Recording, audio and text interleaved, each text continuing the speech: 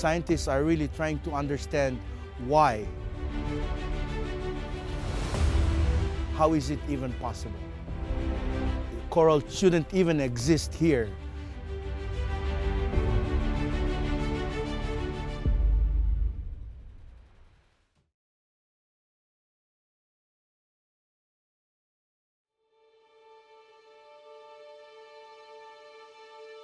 My name is Wayne Andrew.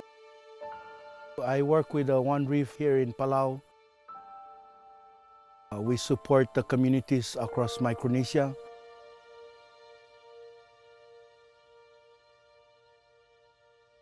Our scientists at the Coral Reef Center have been studying this location with Stanford University. And what they found really truly amazing about this place is that coral shouldn't even exist here.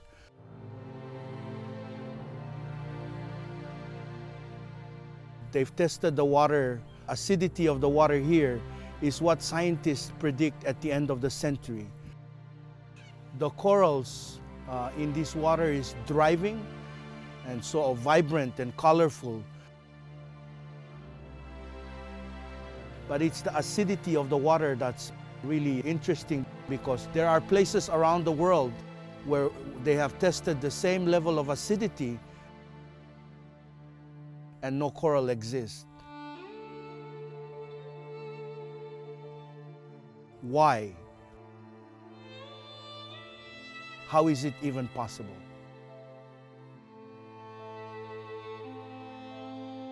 And it's because it's been sheltered and protected with the shade from the trees on top of the rock islands that has given it the ability to grow. Even with warm temperature, the shade can actually cool the water and the corals can continue to survive.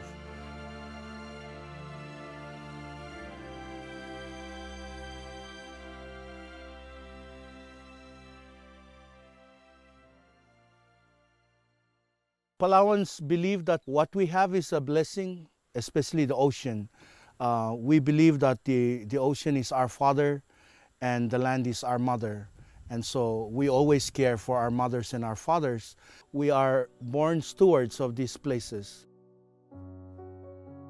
Our ancestors always instill in us stewardship to maintain this ecosystem, but it's also helping us survive on these islands.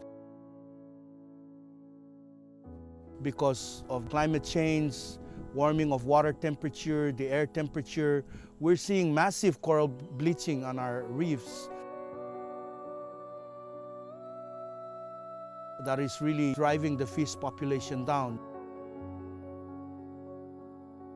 When the water temperature gets hot, the fish, lose their home.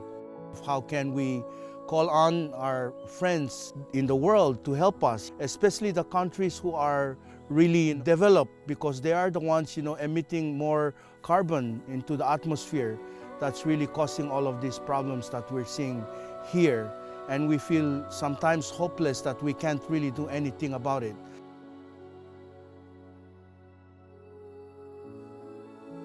This is also important for our generation today, to be united and to be loud, to ask the global community to help us.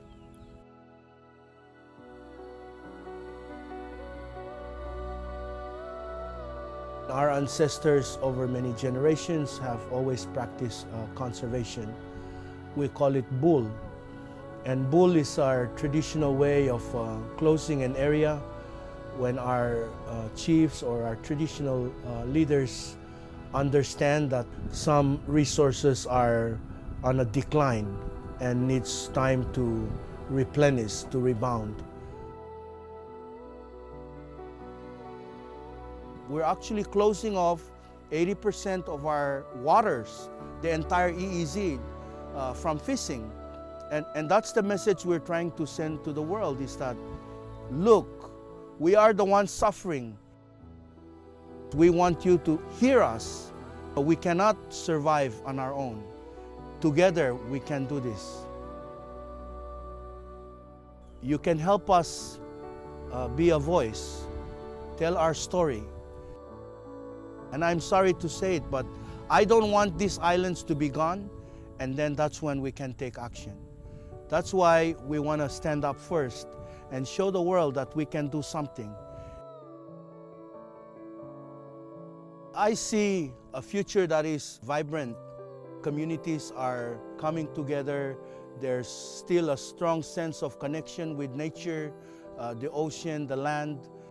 We see lots of fish, beautiful corals, and not just that, but our community is able to continue to survive.